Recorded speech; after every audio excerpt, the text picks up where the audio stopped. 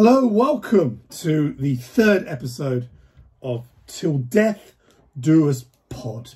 I'm Michael Lee. And I am Tova Lee. Oh my God, we didn't do that episode 1 and 2. We forgot. Oh well. We forgot. We really did. We're still finding our feet. It is true. You know. But anyway, we're back. Feels like we haven't done one for a while, isn't it? Because we haven't. There you are. We haven't done one for a while. I feel like I'm too scared to move because the way everything is set up. A new recording system, isn't it? So. Yeah, it's really, yeah, because to be honest, I'm really sorry. Anybody who listened to episode 1 and 2, the sound was not good. Because we were doing it via Skype. We were. So we're trying something new today. So hopefully this is better. Let us know. Your chair is really creaking. I'm very aware of all no. Just don't move. Don't breathe. I won't speak. Don't speak, but just don't. Yeah, anyway. Yeah. Hi, everybody. And welcome. Welcome. Yeah, so... Well, the last one we did was you did an interview. There was a staycation tips. I know. Oh my God. Can I just say our debate about tuna in water or in oil started a real thing on social media. It's trending everywhere. Is it really? No, not really. But, you know, the 4 people who did engage were very furious about me having... Yeah, exactly. People really... I wasn't... Can I just say something? I usually think that I'm right about everything, as you know. So when I realized that I was wrong, it blows me away. When you say you're wrong, is it people's preference or what they prefer? Yeah, but I was sure that everybody preferred tuna in oil. And apparently... No. Apparently you were right. Everybody prefers tuna in water. Because it's just full of oil. It's just like, at least with spring water, it's water. You can taste the tuna more. True. It just tastes of cloying oil. People were literally sending me emojis of vomiting. Really? Yes, like bleh, and green faces, just really disgusted by me. I'm pretty sure I lost about 20 followers over oil in my tuna. But anyway, with regards to staycation, though, the definition of staycation, which was another thing we talked about last week, that was not. How do you say it? Like conclusive. Some people agreed with me that staycation meant staying in your actual home. How is that a staycation? Exactly. Awful staycation. And some people agreed with you. Somebody said that they were a UK travel agent. Okay. And that means stay in your country. Well, I'd go with the travel agent's expertise on that one. And since we last recorded, there's obviously been a much bigger lockdown now, unless you live under a stone. We might live, you know, in the US, but in Europe, there's been more of a lockdown with us in the UK now, unable to go to certain able to go destinations. Wait, that's not accurate. Able to go, but then need to quarantine on your way back. Well, not just that, quarantine, and then if you've got some kind of travel insurance, all of it is invalid because the government says do not travel. So basically, you're not going to go without any travel insurance. Yeah. So that kind of sucks. So sorry to anybody who booked their... So many people are now cancelling their holidays. I know. So annoying. I know. It's But if you listen to our previous episode about staycations, we shared lots of tips. And also since then, may I add for those of you in the UK, I've been going with the kids to real tourist places in London recently. This week I went to the Tower of London. And there was no one there. Normally there's hundreds and thousands of people. We had literally the whole place to ourselves. So if you do live in the UK and you're thinking, actually, going to London tourist destinations, which you would normally go, I'm not going there, it'd be packed. They're not. That's not a bad trip. No. Especially if you can find a B&B, hotels are doing deals. Is actually coming to London. Having a long weekend in London, I think it's going to be much cheaper than us when we go to... our trip to the southwest Cornwall. Yeah, Cornwall's really expensive at the moment. Because that's I love how you felt the need to stress that you've been doing a lot of day trips with the kids. Well, no, you came to one with me, admittedly. Thank you. Did. You graced us with your presence. Thank you. Yeah, but I went to Tower of London with them. Yes, you did. You know. Okay, well, today's episode... can I just say, I've been so excited about today's show. When I saw the subject matter, I was like, oh my God, amazing. There's so much I can contribute. Years of expertise and really knowing intimately this subject. Excuse me, as a man, you should. Excuse me. So first of all, our topic today is orgasms. Female orgasms. Yes, but apparently I didn't know there were a lot of different types of orgasm, which I didn't know about. But why would you say that? As a man, you should know about female orgasms, don't you think? Well, there's a list here. Yes. I mean, there's a list of 12 types of... The only 12 types I can think of immediately is 12 types of different flavoured crisps. That's more my level. I can talk about flavour crisps for hours. Trust me. Roast chicken. No. Give me that 12 types. 12 types of different female orgasm. And there's some of this list I've never heard of. Yeah, but why are we talking about it today is because National Orgasm Day is on the 31st of July, right. Which is kind of like a to the International Day of a Female Orgasm, which is on the 8th of August. Do you think there's also a Male Orgasm Day? Because I don't think there is. It's funny that there's all these there's Masturbation Day. There's Who makes this shit International up? Women's Who Day. Who makes this up? Like my favorite is Hummus Day. Yeah. I mean, National Orgasm. Well, what does this mean? At midday every day, everyone knocks one out. What happens? Yeah, that's the whole. And there's time zone problems, but really, it's just. I mean, some of the stuff. I get Valentine's Day. I get that people, you can sell more cards and chocolates and flowers. Oh my God, they should do Orgasm Day cards. You see, that's a startup. That's a great idea. Like Valentine's Day. And, maybe like a lot of female women, you're still waiting for it to arrive. Maybe that. No, but you open it up and it's like basically a big clitoris. That's a great card, right? Yeah. Wow, I like it. Maybe it makes sounds as well. There's a music one. Yeah. It's okay. I don't know. Anyway, this is going somewhere wrong. Happy National Orgasm Day. Yay! For all of you out there.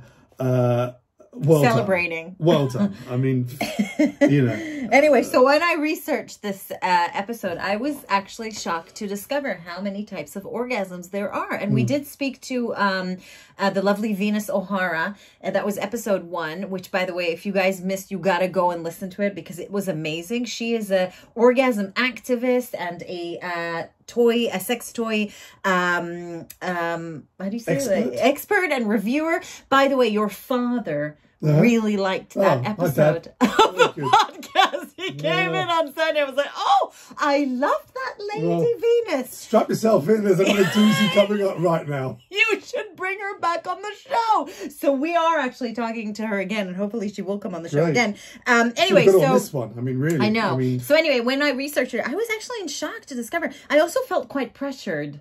Why? Because it's like, oh God, there's 12 different types. I don't think I've had all of them. Well, so, I hope not. But some of them are this coming up extraordinary. I hope you haven't had some of them.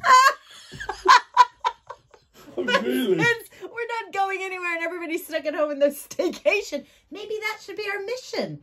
Ticking off different... One a day. One a day. Review them. Okay, do you want to start? Well, number one, I think even I knew of. The clitoral orgasm. Clitoral. I like saying clitoral, but you like clitoral. Clitoral. I was just pronouncing like it floral. in a I think you're very farce. No, I'm here. My voice just goes slightly. Okay.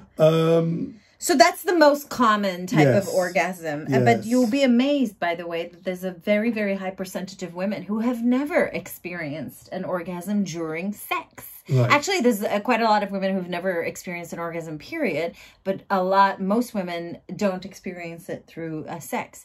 That kind of means that most women masturbate. I just felt like I needed to put that in, just to bring it up. But yeah, and also... We'll have a very, very good washing machine. What? Oh, sit on it? But isn't that like a movie thing? Do people actually do that, do you think? I think so. I don't think so. I've never sat in a washing machine. No. There's perfect toys for that. Why would I sit on my washing machine? I don't even know where my washing machine is. Yeah, you never go in there. I don't. Unbelievable. Maybe that's why you do the washing all the time. Amazing you found a kitchen last week. Oh my God. Yeah, so number one, we all know that one. Yes. Well done. Number 2, I can't believe I'm reading this out. I never thought in all my years growing up, one day you'll be sitting, doing a podcast with your wife, talking about the 12 types of female orgasm. This is really important stuff. It's important. It's very important for women everywhere. Okay. Number 2, the G-spot. Less common, less well known. But you get a wow G-spot sensation, apparently. You see, the G-spot, I feel like always has been like a big mystery, because like growing up or as a teenager or a young woman, nobody ever talked about the G-spot. And then suddenly I remember somebody saying, oh, but the G-spot, there's a different type of orgasm. It's better. And then you feel like shit, you know, because honestly, because you kind of like go, well, did I have it? Didn't I have it? By the way, do men have different types of orgasms? Not that I can think. I mean, it's mainly just, and then fall asleep, to be quite honest. I like, I don't know. Maybe speak to some men's experts. But it's pretty much it, really. Because why do men, like, why are men, like, so simple? You know, with women, it's always so complicated. It's like, we can't just have one type of orgasm. We have to have 12, you know? Very true. Like another way of us feeling, like, inadequate. It's like, if you can't have those 12 types of orgasm, are you? What I love in the research is kind of how to get them. Yes. So go on, talk us through this one says basically the G-spot 2 inches inside the vagina on the front wall. I immediately think of DIYs, but technically this is DIY now, isn't it? Try massaging with your finger in a come hither motion. Yes, that is the motion. Come hither. Yes. If it feels amazing, congratulations. If it feels like nothing specials, there are other ways to explore it. Anyway, that's number 2 in your hit list. And it's so annoying because, wait, I don't know if I'm speaking here on behalf of anybody else out there who might be listening, right? But somebody once told me, I said, well, I don't know if I've had an orgasm through my G-spot. And they said, oh, if you've had it, then you know. And like, I find that really condescending. Like, do you know what I mean? It's like really annoying. It's like, no, but I still don't know. Like, I do not know. And I refuse to accept that as an answer. Yeah, I just needed to say that. All right, you do number 3. Okay, so number 3, where is it? Okay, this took me by surprise. Anal orgasm. Okay. Yeah, apparently it's a thing. I never knew that. You can actually have an orgasm through anal sex. Not for everybody, okay? It's not everybody a cup of tea, but it's apparently some people feel pleasure from it. Anal walls are rich in nerve endings. But I thought that was a man thing. No? I don't know. No. I've never received it. I have no idea, you know. Maybe that's why, there's butt plugs. You know, butt plugs? Is that why butt plugs were invented? It seems so. I don't know. I'm gonna look on Amazon later. Number 4, when I read it, I immediately thought of food. Because it's a blended orgasm. So I immediately thought of a blender and a nice milkshake. But this sounds complex. It's actually simple. Basically, it's a mixture of multiple areas of your body being stimulated simultaneously. So you can't pinpoint one sensation, but a mixture, a lovely blend. This is why I really I know like this cringes you, but let's be honest here. No. This is why I think like sex toys are great. Okay, so you know, like you're kind of used to stumbling upon my tripping up over them. Yeah, tripping up over them everywhere. Extraordinary. I know, but like it's really good because they do that thing that it's like also external and also internal at the same time, and you can control them. So like they have different features, you know. So like it goes they can both be going at the same time, or you can have like a rotation between. But it always makes me laugh. I always wonder who are these people who design them and decide on the rhythm, because it's very interesting. It's like. You know, you're like, how was this established, you know? I'm sure they right? Right? Well, absolutely. I know, and I've never liked any of those rhythms. I just like a full like. You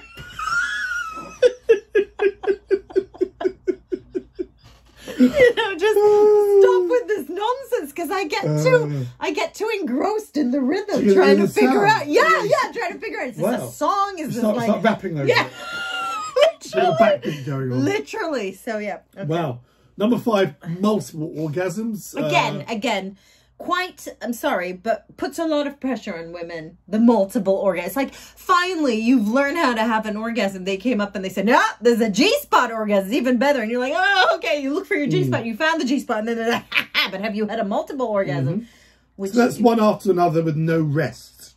Very tiring. When you put it that way, and then awful. This says, again, from a medical point of view, extra oxytocin floods your brain. It's basically what happens, and then you're ready for another one. Wow. You know? Yeah. So what's the difference between multiple orgasm and a chain of orgasms? Well, they're saying here there isn't really. It's a sequential, it's a chain. Oh, so right. one after another is multiple. And then, like, I think the more you have, like, the closer the gap is between them. Yeah. I don't know. I just have to say, again, potentially I'm, like, a strange in that aspect, but I just feel like the first orgasm is always the best one. And, like, after that, it's just downhill. No. You know? Like, I don't feel like the next, if you have more than one orgasm per session, the next one is not as strong as the first. So I don't understand the excitement, the need. Yeah, why would you want to have so many? Because they're not as good. Do you know what I mean? But maybe that's just me. I'm wondering. Yeah, right. To our listeners, to Mike's dad, John, could you please let us know what you think about this topic? This next one again, I'd never heard of. Sleepgasm. Sleepgasm. I love that name. One you get when you're in your sleep. You see, normally during a vivid dream or when you're very deeply relaxed. Yeah, this one's frustrating to me. You know, I've had some sexy dreams in the past. You've never had a sleepgasm? No, because always when you're about to have the orgasm, you wake. Oh. It's very frustrating. I know men obviously have sexgasms, because don't they? Oh, wet dreams. It's like a wet dream. Yeah, exactly. Yeah, when you're young, you get wet dreams. I think there's that's it, isn't it? Nowhere to go. Yeah, I suppose. Yeah. What? It's all the sperm and has nowhere to go. Well, I think when you're young, I think you're whatever, your virile and all that. Oh my god. You know, sleepgasm, which is. It's quite nice because also I think it suits people who just generally are quite lazy. You know, sex takes a bit of effort. So you know, you can just have sex in your dreams and orgasm. That's fantastic. I wish I could have a sexgasm. Yeah, you do the next one. Yeah. Oh. Well, let's have do a break there because we've done it halfway through. Okay. Like a sort of top 10. Let's do a break there. A little break. Okay, and, so we'll be back after the break. What are we saying? I've written down the break. Carry on. Okay. So, Baking Dad, which started as a joke, but has developed into a new show. The kids basically wanted me to bake, and I don't bake, so I said, why doesn't Daddy do it? Mike, being the fabulous dad that he is, obliged, and now he's learning new skills. You can find it on my website, and of course on IGTV. Yeah, I mean, I started with a strawberry cake, nearly landed on the floor. There was an apple cake, nearly forgot to put the apples in. Try baking, they said. It'll be fun, they said. Well, they kind of lied, but go and check it out. I just, sniffed. Is that it? Yes. There's no other ads? No, we'll do the TikTok wife at the end. Fine, all right. Yay. So we're back. We're back. I hope you enjoyed that break. It was amazing. I'm sure it's fascinating. It really was. Did you press pause, go for a cup of tea? or have an orgasm. Or maybe go off and have an orgasm. A cheeky anal. Yeah, Who knows? Back in the top 12. Yeah, in at number 7. Number 7. Cervical orgasm. This is the result. This I did not know. Really? No. This is a result of deep penetrative sex. Oh, doggy style. A penis or sex toys taps the opening of the cervix. You need to build up to this to be fully around. Be careful to avoid cervical bruising. Ew. Sounds a bit yeah. But doggy style is apparently the way to go. It's with the this way to one. go. You say you never had a cervical. I don't know. No, I don't think so. You see, I feel this is the thing. This list is making me feel really bad about myself. Yeah. Okay, U-spot. Well, see, I've never heard of the U-spot. No. Have you heard of the U-spot? No, as in what? Urethra? What does that mean? Your urethra. Where you wee from? Ah, who would have thought the urethra is for more than just peeing? The U-spot is actually surrounded by some hidden parts of the clitoris, and when stimulated, hey guys, yeah. It can result in ejaculation or squirting. Wow. They maybe put a towel down before. No, I've never had a U-spot. It says that you can buy internal urethral vibrators. Yes.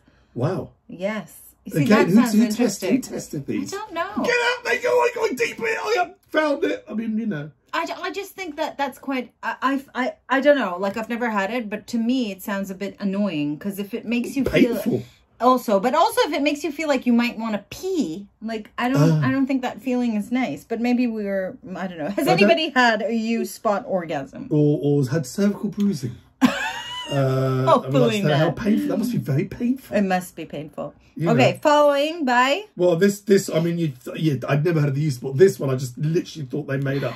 The A-spot. No, because actually Venus O'Hara in episode 1 talked about the A-spot. She did. She talked about it. The A-spot is the anterior fornix exogenous zone, located right above the cervix in the area of the belly button. That's really getting quite high up there, isn't it? It's difficult to reach, so best to get your partner involved. Okay, start with lots of lube and get the partner to touch the A-spot with their finger or a toy to pull down across the front wall for what, again, I'm thinking like some sort of DIY. It's not the front wall down, shall we? To decorate. A wild and noisy orgasm.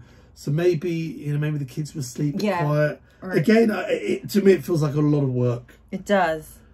And you need utensils for this one. Do you know what I mean? Like, you have to go in there, but you bring your flashlight, like really, really go and search. But it is a thing. And like I said, Venus O'Hara spoke about this a lot, and she knows how to have them. So if this is something that anybody's interested in, you definitely have to go and check out her page because she talks about it a lot. Okay. Next one, nipple orgasm. This is not something that I thought possible, but it's definitely a thing, okay?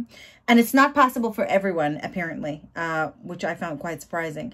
For some people, nipples and breasts can be so intense that it brings on an orgasm all by itself. That's again, it triggers release of oxytocin. But like, it's a different type of orgasm though, because you don't feel it obviously, between your legs, right? Right. Like, what? So like, your boobs are orgasming? Like, I don't think so. What does it mean? But you feel it like in your normal orgasm? Really? But just the nipple. I don't know. How can a nipple have an orgasm? It's impossible. You still get a normal orgasm, but it's brought on by obviously clearly nipple play. Are you sure? It's like saying you had a nose orgasm. Rub my nose. No, because think about it. Like, that's it. Different parts of your body, like an ear orgasm, an eyebrow orgasm. No, do you think so? Like you rub your nipples enough, and it makes your it literally causes an orgasm without vagina, touching downstairs. Wow. I'm assuming that one. Surely, yes. But in that case, the same theory should apply on men, don't you think? No? Possibly. I wonder. Anyway, number 11. I mean, this is another one that I just found quite strange. Yeah. But quite funny. Coregasm. Well, it doesn't sound fun. This is when you get, through exercise, EIO, which is an exercise-induced orgasm. Wow. Usually focusing on your core tummy muscles.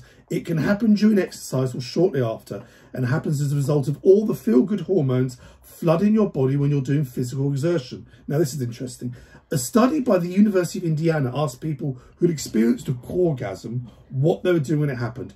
45% said abdominal exercises. Wow. So you're doing your sit-ups and you get an orgasm.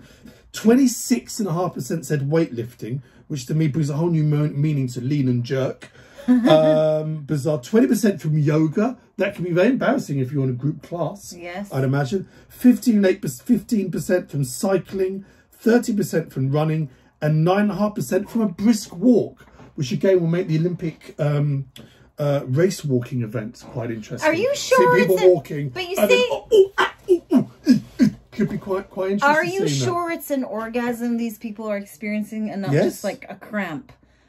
But I think you must not even have a cramp, or like a heart attack, or like some sort of seizure. Like I don't. Are you sure? They are having orgasms through exercise, weightlifting, yoga, cycling, and running. Wow, incredible, isn't it? So again, is this orgasm experienced in your vagina area? I assume so. It's basically the feel-good hormones released during physical exertion. That's incredible, isn't it? I don't think you feel it though in your sexual organ. I feel like you just feel it like in your whole body, maybe? No. Well, I don't know. Anyone out there has, okay. has we need to. Does anybody out there do any exercise? Through walking? Yeah, exactly. Anyone out there do any exercise? Anyone? No idea. No. Yeah, okay. but I mean, I think that's a very interesting one. And the last one. This is expanded sexual response, an ESR. It's a type of orgasm only experienced by some women who are able to have multiple, prolonged, more intense orgasm that bring on flashes of light and colour in their vision, out-of-body experiences and feeling of earthquakes. Surely that's just doing drugs. I was going to say that. Isn't that just sounds like ecstasy? A great trip. You're dropping an E-tab. It's the music. I mean, wow. Flashes of light and colour. But you see, like, I feel like I'm 40. I'll be 45 in October. And honestly, I haven't lived... out-of-body experience. I'm going to... Do you know what? I did the Mom Life Crisis a couple of years ago and had a bucket. This is my bucket list now. I think the list... Wait, my bucket list now is to have every single orgasm on this list. So I've done the clitoris. That's a knackering weekend. I'm pretty sure I did the G-spot one, okay? And I've done multiple. Yes. So I have to go for... blended, I think, as well. So I need the anal... anal orgasm, sleepgasm. Honestly, I even had a sexy dream this morning, but I never managed to climax. So that's my intention now. Cervical, U-spot, A-spot, nipple, core. Oh, core. Orgasm. Do I have to have the That's core exercising. one? No. Run! Keep running! Keep running! No, keep going! Keep going! I'll pick you up later in the car. Okay, I'll try that one. Dear. And then ESR. I mean, that's... God, there's quite a lot. 1, 2, 3, 4, 5, 6, 7, 8. Well, this one here. Oh, how was it for you, darling? Well, I had an out-of-body experience. Wow. I thought I was a Native American, and I was in the plains of America. I mean, out-of-body experience. Out-of-body, yeah. Like, I don't know. That's something, isn't it? I mean, it sounds great. Out-of-body experience. Yeah, it sounds fantastic. Wow. Though. Amazing. Wow. You know, well, that was great. I learned a lot. I feel like I've orgasmed. I'm exhausted now. I'm exhausted. I'm ready to go to sleep. I want a cigarette. I want to go to bed. I'm a little bit peckish. Yes. Okay. Amazing. Well, I really liked it. I really did like it. So, if you've experienced any of those, let us know. Get in touch. Leave us a review on iTunes. And don't forget to subscribe and download. The podcast comes out every week on a Tuesday. If you like what you listen to, make sure you give us a nice review. Yeah, that really Tell your friends. Share the love. And we will see you back here next week. Okay. Goodbye. Bye. Bye, guys.